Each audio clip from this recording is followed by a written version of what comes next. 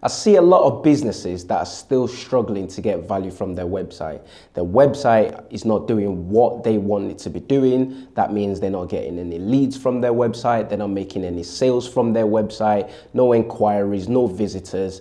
And there is a lot of reasons for that. But today, episode 13 of SOS Creativity TV, I'm going to give you 5 reasons why people don't trust your website. Before I get started, I just want you to know that we're posting a lot of content on our website, on our YouTube channel. We're posting videos every week. We're posting blog posts every week. So make sure you subscribe to this channel so you don't miss the valuable content that we're giving out for free. With that being said, the first reason people don't trust your website is because you don't have an About Us page. Let me explain what I mean. There's a lot of websites out there that don't have an About Us page because they're one-page websites or they have a very poorly written About Us page. Yes, it's an About Us page, but to be frank, the customer don't really care about you. What they want to know is what you're able to do for them. So by having an About Us page, this is an opportunity for you to tell your customers why you exist, your unique selling points, the value that you can provide to them to help them grow their business or to help them do what it is that you're trying to sell to them. So by having a very well written About Us page, customers will, trust will be instilled into your customers, which will make them want to interact with you. The second reason why people don't trust your website is because there's no contact information. Think about it. If there's no contact information, how does somebody know that you are a real business? How do they know that you're who you say you are? I mean, let's be real, it's 2018. It's very easy to whip up a website using a multitude of the available self-building platforms out there. Anyone can build a website. So with no contact information, there's no trust. The customer or potential customer cannot decide if you're a real business, if you're a real person, if you're a real brand. So by adding contact information on your website, whether that be in the footer of your website or whether that be on the contact page, this will help instill trust into your website, making people want to interact with you and want to use your services or products that you're offering. The third reason people don't trust your website is because you don't have a testimonial or review. If you're a service-based business and you have no testimonial on your site, how is a potential customer meant to know if you're good at what you say you do?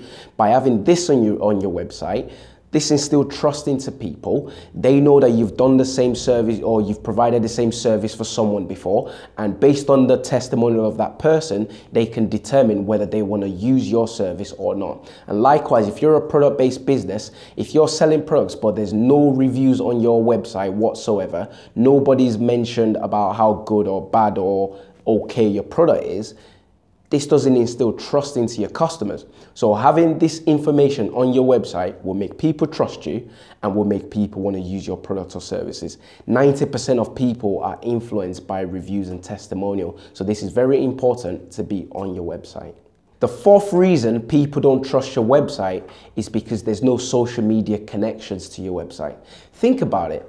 It's 2018. Everybody is on social media. So if you're a business and you're not on social media, people are starting to perceive this as, are you a real business or are you not? Way back in the day, it used to be if a business didn't have a website, people can be skeptical. But now, with website being so easy and so open and everyone could have access to websites, it's more along the lines of social media. If a business is not on social media, are they real? Are they not? Because by being on social media, people can connect deeply with your business, with your brand. They can relate to you. They get to understand the personal aspect of the business. So by you not having a presence on social media, it makes people not trust you as a business and it makes people not want to interact with your business or your website. So fixing this and making sure you have a very solid presence on social media will help people trust your business more. And the last reason people don't trust your website is because you have no portfolio. This is heavily based towards the B2B industries. So if you're say, for example, a service-based product and you say, for example, like we're a website development company and we've developed a lot of websites for people, for clients and businesses.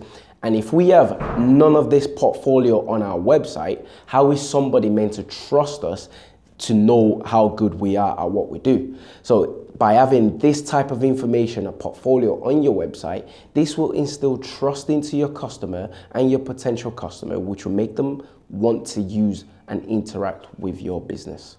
And that's all we have for you today. If you have any questions regarding this, feel free to leave them in the comment section below and I'll do my best to get back to you as soon as possible. If you need help with your website, if you want us to have a look at your website to see where you might be potentially going wrong, feel free to contact one of us and a member of the team will be in touch with you. Till next week, that's all we have for you today. Make sure you subscribe and bye for now.